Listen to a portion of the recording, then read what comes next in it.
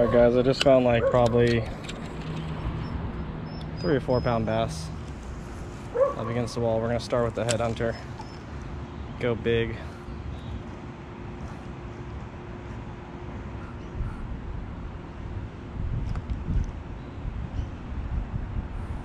Tail. Oh!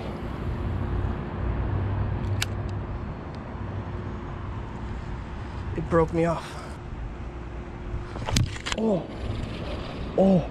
No, no, no, he is back. Oh.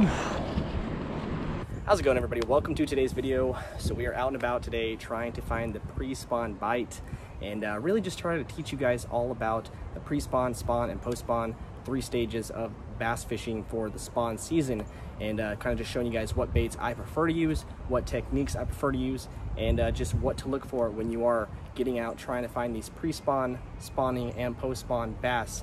Usually typically during March all the way through May, a little bit later on sometimes depending on your location, and depending on water temperatures, you're going to have the bass going through a spawn season. They're going to be doing a pre-spawn, a spawn, and then a post-spawn. And basically, they're kind of self-explanatory. So basically, pre-spawn is right before the spawn. They like to get a lot of big meals, start finding their mates, hunker down in the bed, and kind of just hang out, wait for that actual spawn time to get going. And then you have the spawn season where the males and the females start to group together and sit in the beds and go through their whole, reproductive process, and eventually start having babies, which is the post-spawn, when the males usually just kind of sit in the nest and protect the young while the females get back out there and start eating again. So we'll be talking all about the stages of the spawn season for bass, what lures you want to use, what techniques you want to use, and how you can kind of increase your hookup and maybe even increase your PB this year. All right, guys, so we got Peppers, the puppy, joining us today on our little fishing adventure. Everybody say hi to Peppers. What's going on, everybody? Make sure you like and subscribe to the video. Let's catch some fish. All right, y'all heard it from Peppers officially. Like, subscribe, and let's catch some fish. First, let's talk about what we're tossing today. So I got 3 different setups with me, and I will be going over everything about these setups because they are very special to exactly the technique that I'm going to be using today. So we got our swim bait setup right here. I'm going big with this guy. Come on, Peppers, calm down.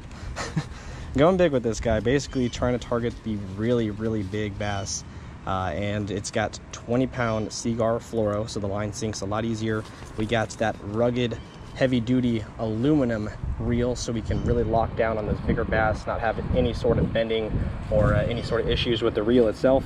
It is going to be a 1 to 4 ounce heavy action swim bait rod, and that's basically what we're going to be tossing the 10,000 fish headhunter on. It's a bluegill imitation, as you can see. It's going to really mimic those bluegills sneaking up in the beds. If you do see the big bass, sometimes they won't be biting.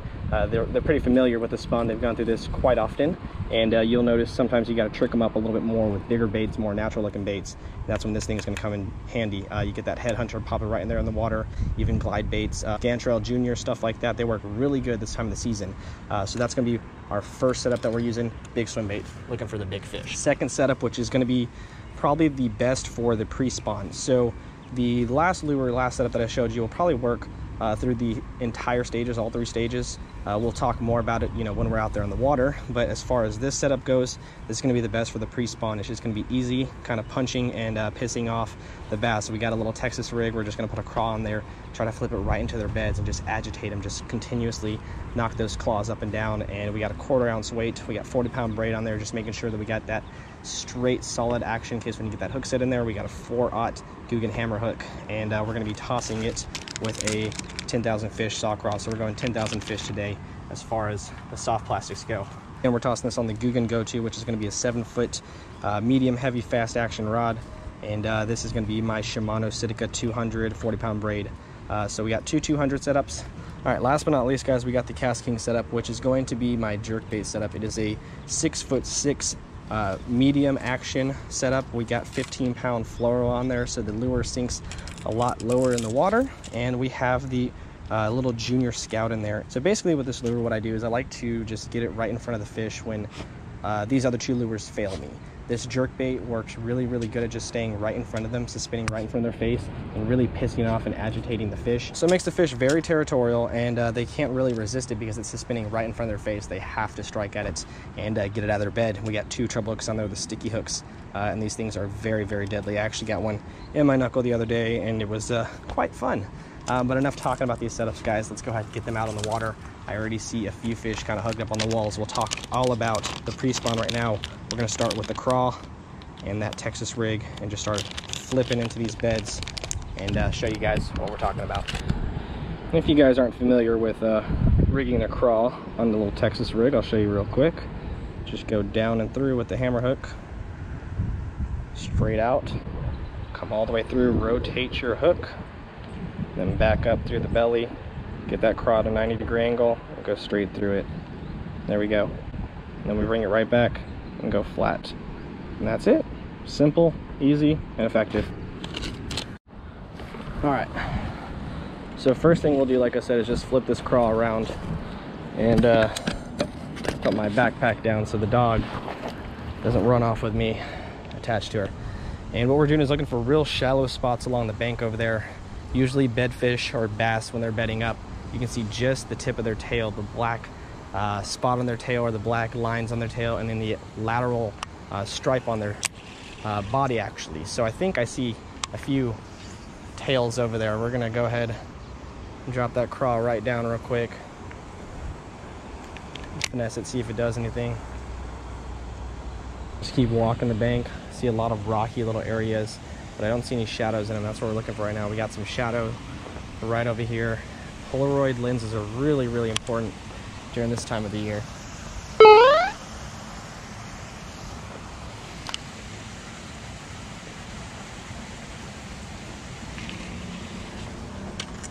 Alright, we're just going to keep on moving, try to find some more up against the bank, because this angle that I'm at is just spooking him every time it hits the water. So we got 2 bass right here actually fighting over one bed. You guys probably can't see them. Maybe now you can see them, but they're right there by that tree trunk.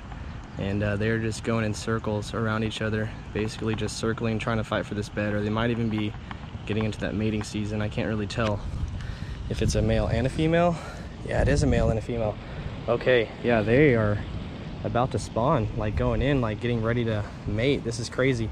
You don't see this a lot. Actually, I've never seen this personally, but this is the type of processes I was talking about. You got the preseason when they're actually getting in the beds, trying to find a mate. You got the actual spawn season when they're finding a mate. They just circle the beds non-stop, and this is the easiest time to pick them off.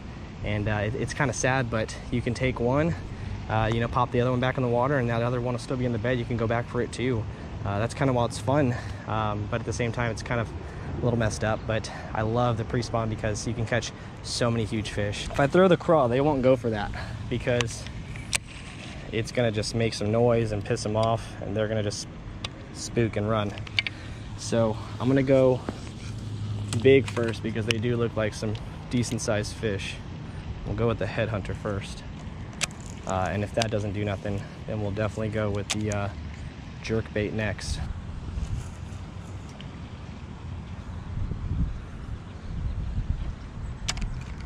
All right, we got this headhunter. I'm gonna try to rock it.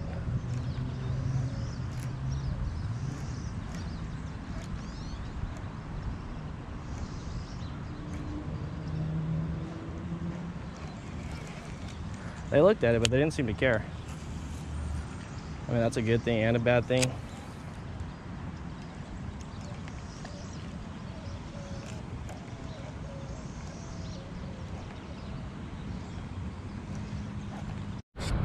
All right, then we're just gonna keep wandering around. These 2 have disappeared on me, so I guess the last thing I did was spook them, so that's not good. But at least we know that they're starting to pair up. All right, guys, I just found like probably 3 or 4 pound bass up against the wall. We're gonna start with the headhunter, go big. Oh, he's trying it.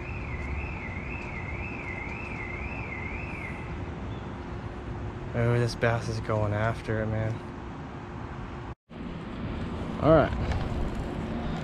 Battery had died. Let's get this headhunter back in this bed. Ooh, there he goes. Ooh. He's just hitting it. Might have to put on something like a DRT. He won't put up the whole thing in his mouth. He's moving it. It's crazy. Freaking fish is moving it but won't eat it. There it goes.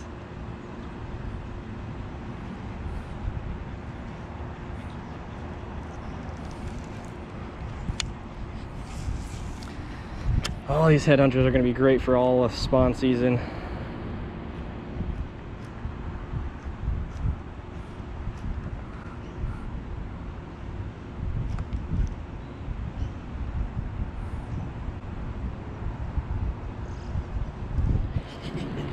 This fish is so pissed. I love it. And there's just a turtle right in front of it watching the whole damn thing.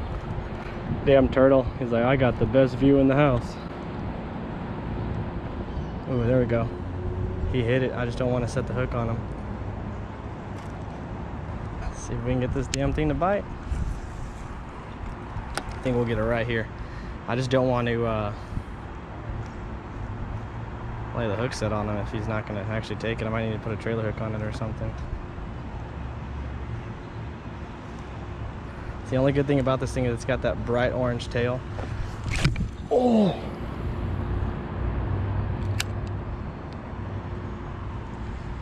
It broke me off. But I saw it drop it right there. I can see the lure.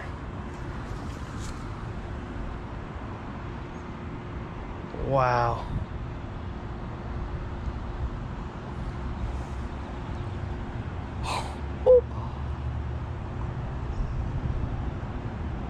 Damn, I lost a huge fish right there. And there's big potential that he won't come back for it. But you know what I'm gonna do? Try at him with the craw now. Hit him with the craw.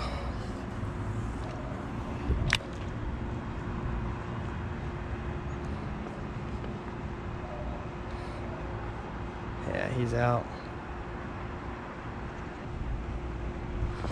Oh, oh, no, no, no, he is back. Oh my God, he's back with a vengeance. He hit that craw and took off. Oh my God. He is back with a vengeance, man. I just wish that I could find my headhunter. I'll definitely toss on it and try to get it back.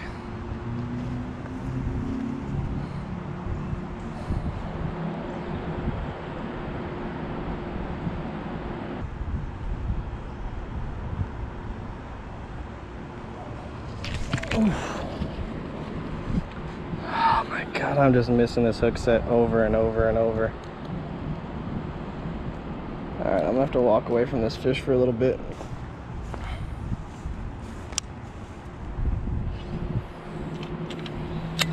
All right, I got a good feeling about this time.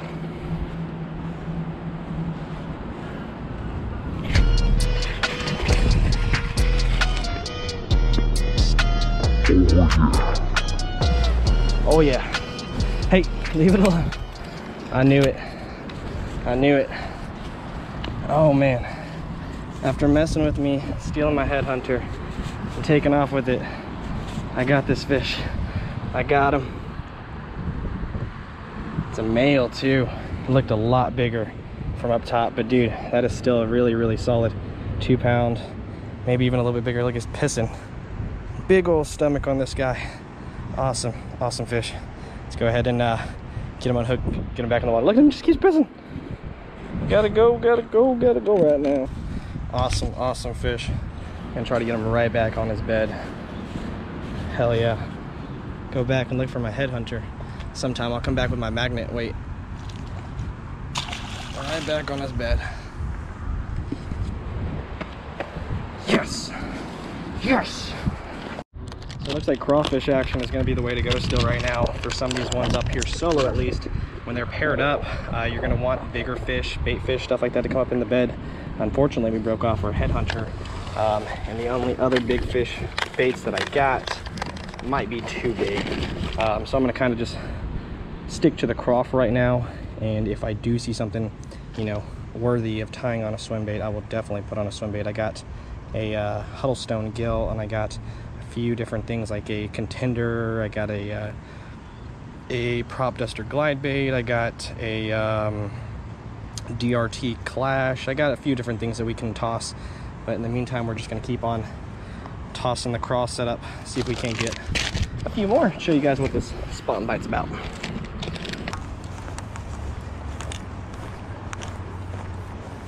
Alright, I'm just going to dangle real quick at this one. I think he will go for it too, if it's still there.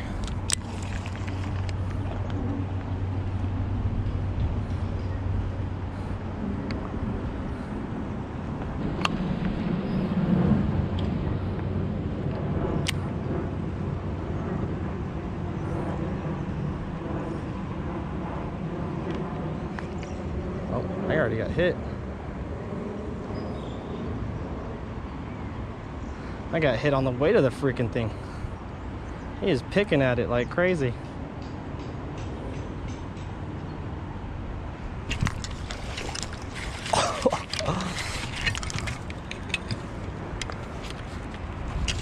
Oh yeah, that's a solid one.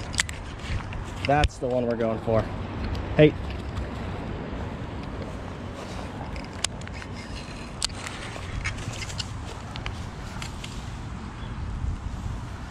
Dude, that's like a 4-pounder.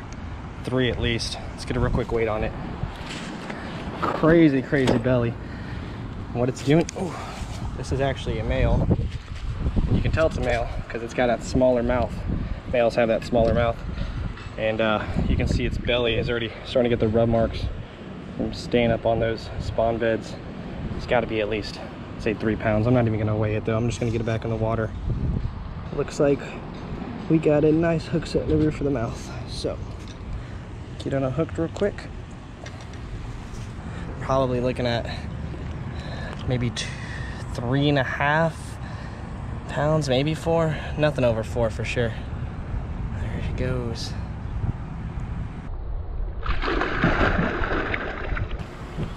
Oh, man, it's always hard sometimes when you get these fish hooked, but one thing I always try to do is make sure that we release these guys safely and right back where we got them, especially during this spawn season, because they're already going through a lot of stress and fighting with each other for these females. Not to mention, a lot of times what happens is these females, that's why they're usually the bigger fish, is because after the spawn, the males will still fight each other and almost kill each other usually.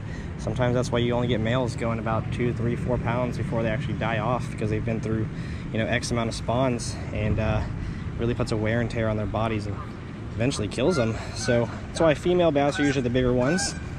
And we hear you guys, we hear you. That's why you really want to make sure you're doing your part during this pre-spawn, post-spawn, and spawn season to make sure that you're taking care of these fish.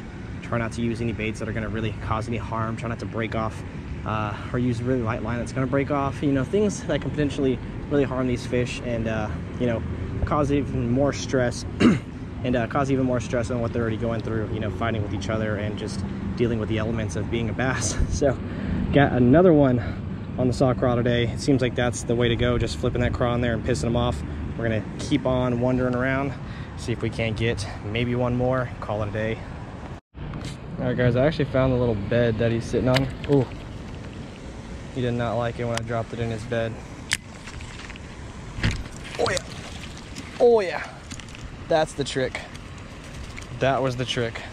Dropping it right in his bed. I just grabbed all my stuff to keep on moving. And then we get him. And then we get him. Probably another really solid, I would say 2 to 3 pounder. What do you guys think? Probably 2 to 3 pounds. One's got a lot bigger mouth than the last one. Perfect hook set. Didn't hurt him anywhere. Ran that cheek plate. Let's get a real quick picture. Get him back in the water.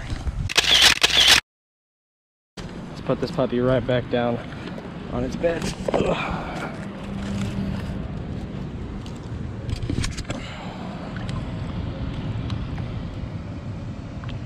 Right back in those trees. Alrighty everybody, so that is going to be it for the video today. kind of just going over that whole spawn process. The saw crawl was killing it out there. Black and blue was just really standing out and making those fish very aggressive and, you know, enticing that bite, which is what we want to do during that spawn season. As you guys can see behind me, we are finally in the house.